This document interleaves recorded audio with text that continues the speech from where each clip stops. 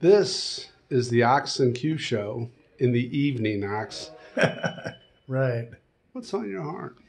I was thinking about not projecting too far into the future or thinking in the past. I've always said that it's the past is history and tomorrow's a mystery.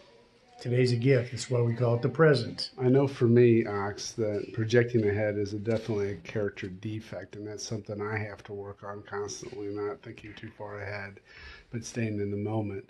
It's good to make plans, but also to be able to alter those plans, because you may have to change them from time to time. Yeah, one day at a time, 1 minute at a time, sometimes 1 second at a time, you know.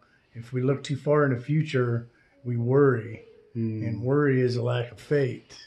That's true. And faith is what drives our program, that we have to trust that our higher power is going to put us in the right path as long as we surrender our will to him and don't take our own will back.